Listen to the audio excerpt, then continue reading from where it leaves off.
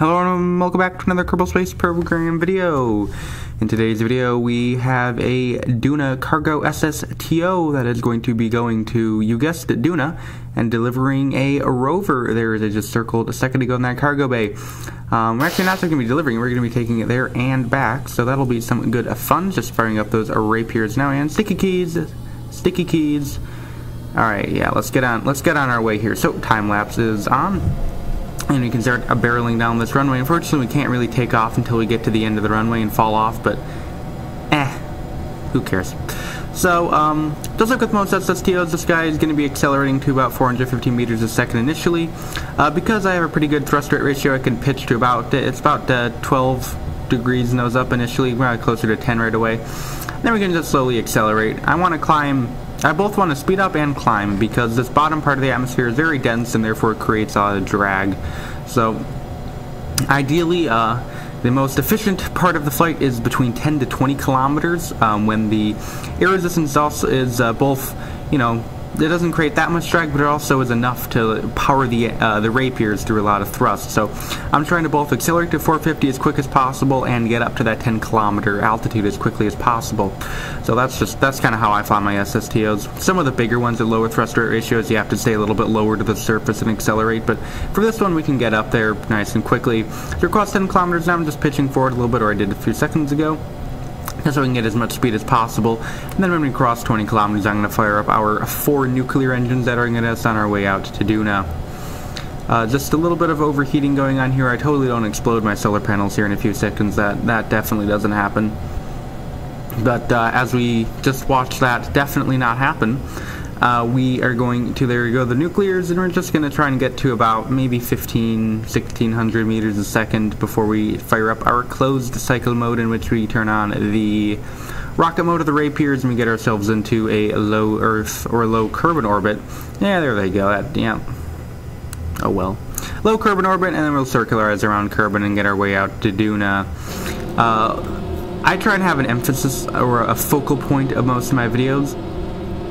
At least that's what I'm doing for the last maybe week or so. And I think for this video, the focal point is going to be like the surface activity, getting the rover out and driving it around, and landing and all that kind of fun stuff on DUNA. So for that reason, I'm going to try and cut out most of the interplanetary stuff. Like, you know, maybe some of the missions I'll focus on some more of the burns or the correction burns, and that is totally not a very cluttered LKO. Just nothing to see there, folks. So for some missions I might do that. You know, for some missions I might focus on maybe the launch or the takeoff or something along those lines. But I try and keep my video. I think it's a good idea to keep them focused, so you guys, you know, you're here for a reason, and you know it's cohesive. So yeah, for that reason, we're going to be cutting out a lot of the interplanetary stuff. If you want to see like interplanetary stuff, tons of other videos with it. So I'm just going to do our circularization burn, and then we'll cross-fade to us arriving at DUNA. So we can do our surface activity. If you're unaware, this is you probably are unaware because this is only part 2, but this is technically a mini series that I'm starting. There's actually only going to be 3 parts, but you know, a mini series, right, guys? It's going to be called Campaign Stops. The first episode was the New Glen recreation, which I will hopefully remember to link up top. So basically, if you also, again, if you're promoting a bunch of series here, guys, but if you don't know, I have a colonization series called Make Dres Great Again. It is you know, we need to endeavor. Dres has been neglected, it's been forgotten, so we need to make it great again, make some good deals, and we gotta reinvigorate the Dres love. So it's a colonization series. It's quite similar to Matt Lown's Life on Lather, but you know, it's a little bit more, I don't know, I don't want to say unique. His mainly focuses on like exploring the area. Mine is more like setting up a permanent colony. So it's like we're gonna have a hotel, we're gonna have like a spaceport. We already have like a surface base. It's like a mining base. It's gonna be great. It's gonna be fantastic. It's gonna be huge. So what we need to do is, you know, we have to get Bill. We need to get Jeb and Bill elected so they can make Dres great again. So these campaign stop videos. And here we go, almost running into a mountain. That's, you know, totally normal. We're going to be sending out some craft to other areas and try and raise support for Jeb and Bill so they can get, you know, elected. So in the last episode we went to Minmus. This is a once a week thing I try and do. And we campaigned in Minmus. Unfortunately, none of the Minmai were around, so we just planted a flag and left. But hopefully there'll be some DUNites around today, and maybe we'll do some campaigning with Doggy and Carvey Kerman. I tried to bring the most ridiculous, like Doggy Kerman. Like, what are the odds? That's one of my new favorite my favorite Kerbal is Kerbal's Kerman, aside from the orange suits. But I have a guy called Kerbal's Kerman. He'll have to show up soon. I'm pretty happy about that guy. And Carvey Kerman, she's pretty cool too. And Forrod Kerman. It's like forehead, but it's like a moron and a forehead combined, and it's cool. Unfortunately, if we start talking about the video again, we're going to be doing our landing in the night side of the planet, unfortunately. So I was looking at my last video that I did, which at the time of the release, this would have been the surface base, the Dres surface base. There was a lot of lag, or not a lag, but the YouTube's algorithm, its compression algorithm, destroyed the quality of my video at night. I don't know if that's what my monitor was, or I didn't have the quality settings turned up or something, but it looked awful, the launch. I did my launch at night, and it just looked super pixelated and bad. So hopefully that's not the case for this one. We'll see. Sorry if you're looking at a blurry mess, but we're coming up on our landing now. So originally I planned on landing it like pull parachutes last second, nice and slow. We touched down nice and smoothly at like 50 meters a second. It's amazing, but I tried that for like an hour. It didn't work. I don't know how like people like do DUNA SSTOs like that, land them like planes. But I just eventually said screw it, and I have some oxidizer left, so I decided to pump my fuel to the back, point retrograde, and then just use engines to burn the last about 150 meters a second. So just firing up the rapiers in closed cycle mode, doing a nice little suicide burn, and then bringing it down right on the money. That I don't really like that target thing. The main reason I had it on is just because it was so dark. I couldn't even barely kind of get good depth perception because there were no shadows. So that kind of served as a, this is where the ground is kind of marker. And now we have landed, but now we're kind of stuck vertically. So I'm like, what am I supposed to do about this? We're kind of, I got to get my rover. We got to do our campaigning. So like, what are we gonna do about that? And so I just decided to fire the engines a little bit. And hopefully I can use that to give me enough authority to get the nose down. And that is in fact what happens. And I have some Werner engines up top by the nose, so they can help the nose come down nice and slowly. And then we're gonna just get the rover out and do some surface activities. And while that's happening, I just want to say I would like to thank you guys very much for the channel. Like, I didn't upload one day, and I still got like something crazy like 16 subs, and like 700 views or something. You guys are nuts. So I do appreciate it very, very much. If you're not subscribed, feel free to. It's an option. I'm going to keep the self-promo to a minimum. Thank you guys. You guys are epic. I also have Discord, so if anyone's interested in the Discord, I'm starting a new challenge thing on the Discord. I'll talk about that later because, you guys want it. You're here for the video. You're not here for me talking about my Discord server, but pin comment below. So just opening up the cargo bay to expose the rover, which is one of my favorite rovers. I've been making a lot of rovers recently.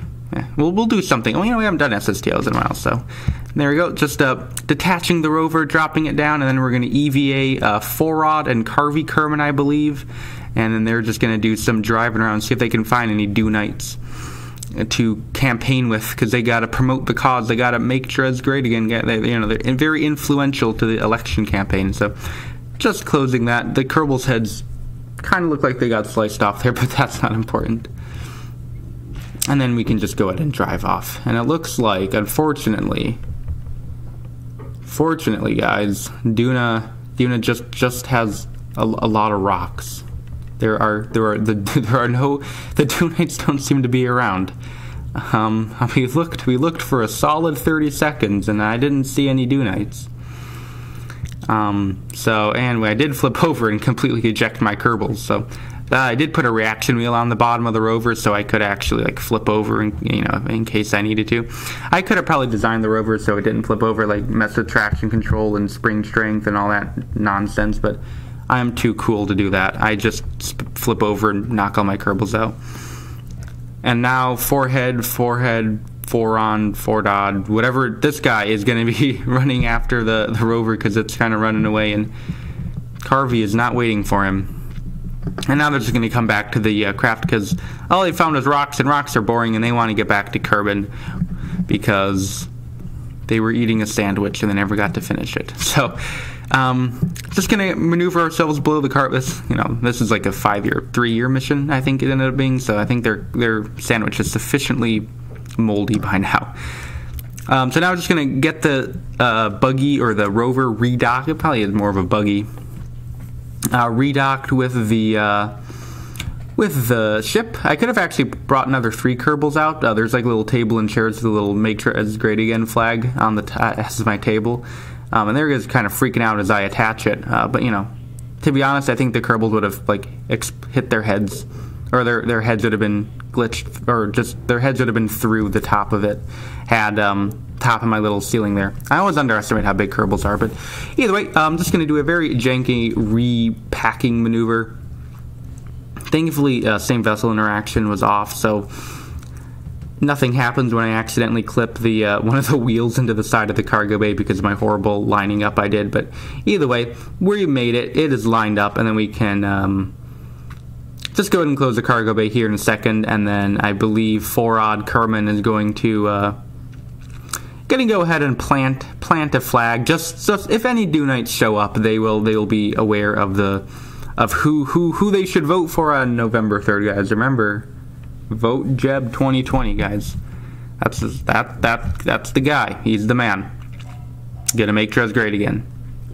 Okay, so just gonna get the Kerbals back in, and then we can just wait for a transfer window, which I will just magically, you guys don't have to wait for, through the magic of crossfades, and then I'm gonna use some of the remaining oxidizer I have to get myself back into the air. Kind of fortunate that we kind of had a ramp right by where we kind of landed on a ramp, or a hill that kind of acted as a ramp, so that's pretty cool.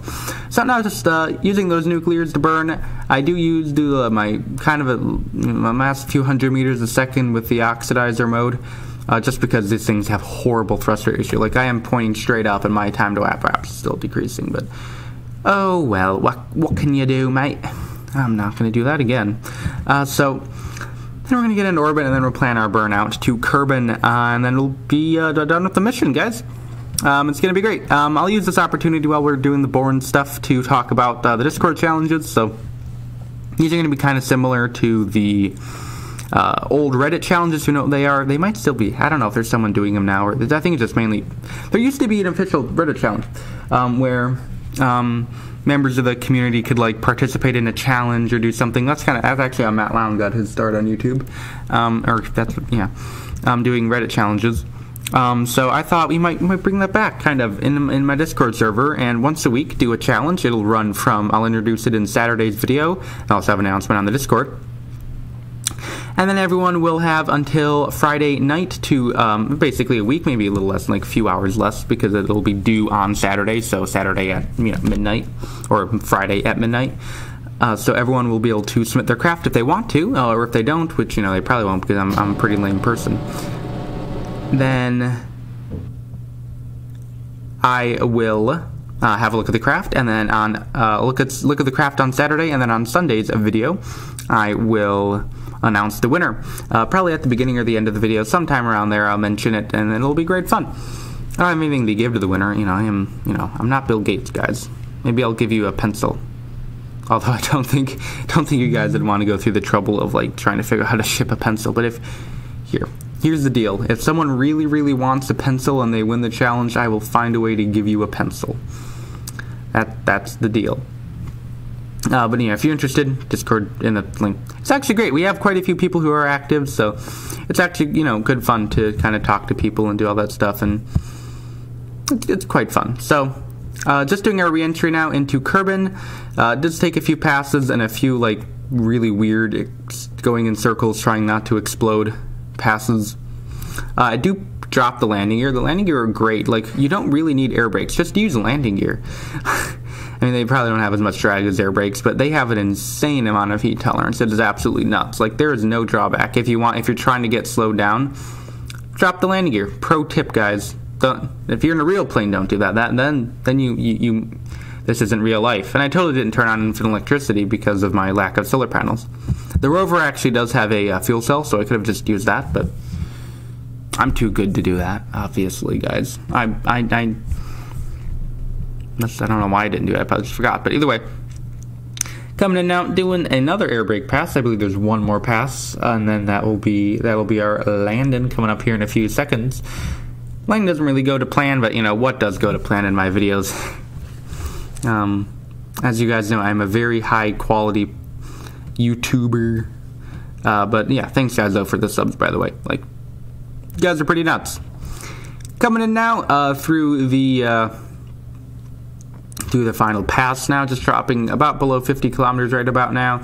Starting to get some of that heating. I believe I have their gear retracted because I'm trying to get as far as possible. Doesn't end up working, and then the thing starts to kind of lose some stability and kind of it has a mental breakdown right here. And I had been trying to do this for so long. This mission took way longer than I expected, and I was just kind of done with it. So I just said, we have some parachutes on. Why not? Those were intended to be used for our DUNA landing, but that clearly didn't go to plan, so they got used for this landing. So parachutes come out. I don't know why this thing even needed to be a plane. It did like zero plane-like features. It did take off like a plane, but that's about it. It didn't land like a plane either time. I don't know. My planes are not planes. My planes are bad. But you know, SSTO. It is technically an SSTO. No staging. Although something definitely does blow up on this landing because we're coming a little fast because those parachutes are not meant to be used for Kerbal. Yeah, we lose, but the point is they're all intact, so we can just grab them on, bring them, fish them up. But you know, the Kerbals were anxious. We weren't going to mess around with any sort of weird landing or try and do any sort of you know, yeah, that's it. Hopefully I have some cards linked right here, guys, so you can see if you want to click on any videos, get that viewer retention or whatever, click whatever. But yeah, that's going to be it for me today. So I'd like to thank you for watching. Until next time, please rate or comment to this video. Once again, thank you for watching. Until next time, and bye.